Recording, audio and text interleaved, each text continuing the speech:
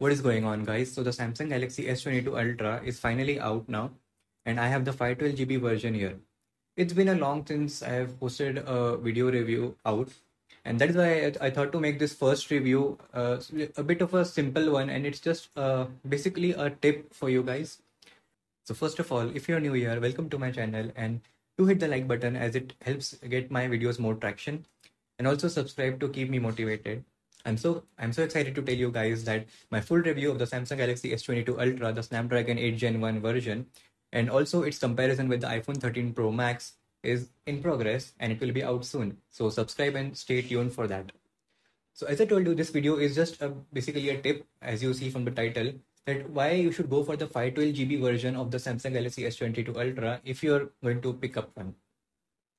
Now I know that the more the storage, it's an obvious choice. Like if you're getting more storage, then you should buy it. But it can easily get confusing whether you should go for the 256 GB version or the 512 GB version. Where I have gone for the 512 GB one, and let me tell you why. So the number one reason is the price. So usually Samsung devices during the launch and also in the post-launch period do come with some card discounts, and also in the Samsung online shop, the Samsung mobile shop app which is there, you also get a 20k advantage which you can avail. So you get 2000 off or such more coupons you get on all the Samsung devices. So you can go ahead and avail these, and practically you can actually bring the price down to the price of a 256 GB version. So that's what I did. I got the 512 GB version at the price of the 256 GB. So why not go for the higher version? Another reason is the RAM plus benefit that you get.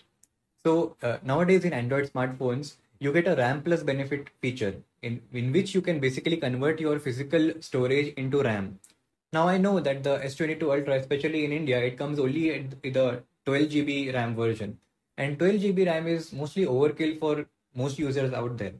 Even high-end gaming laptops come with 16 GB RAM. But not to forget that this is an Android smartphone running on One UI and also on the Snapdragon 8 Gen 1 chipset.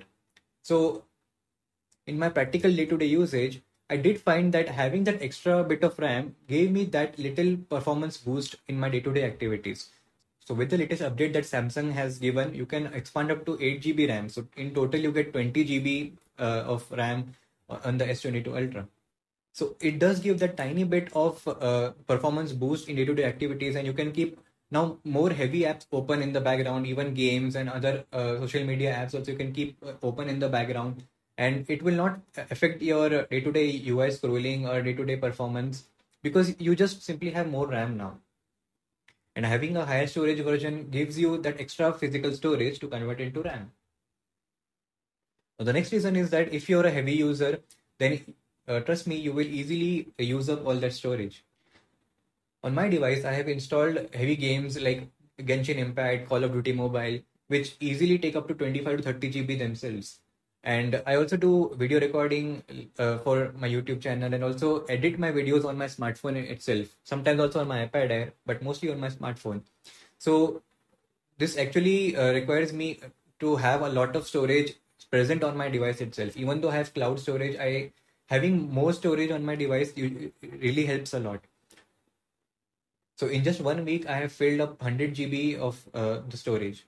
So if you're a heavy user like me, then definitely this higher storage version would help you more.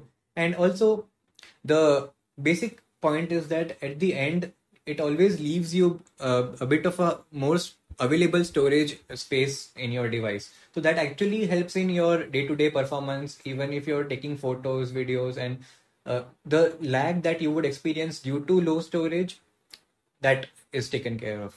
But if you're not a heavy user like me, then you actually don't need to take any cloud storage packages like the Google Storage or OneDrive.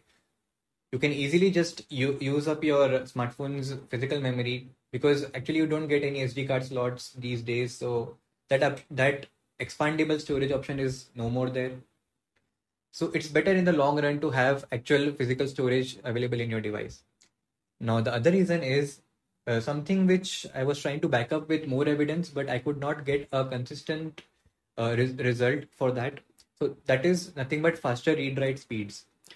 So let me show you some read-write speeds on the screen here, and also compared with the 256 GB one.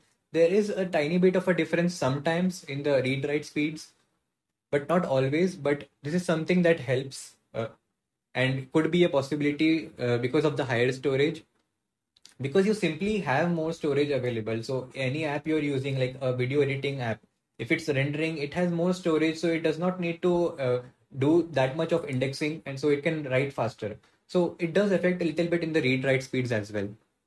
So that's it, guys. This was a really small video, and if you use your phone for more than 2 to 3 years, and especially the Samsung new S22 devices will have 5 years of security updates. So it's always good to have a better storage version, especially in the Android world. So if there are any more reasons that you think, do let me know in the comment section below. And do subscribe and stay tuned because the full review is coming out soon. And I'll be trying to do a little bit of a different review to list out all the pros and cons that are not mentioned in other reviews, so that you get more idea of this device, because this is a costly device. So if you're investing in it, you should know all the factors, which I always try to clarify in my reviews. That's it, guys. I'll catch you in the next one. Peace.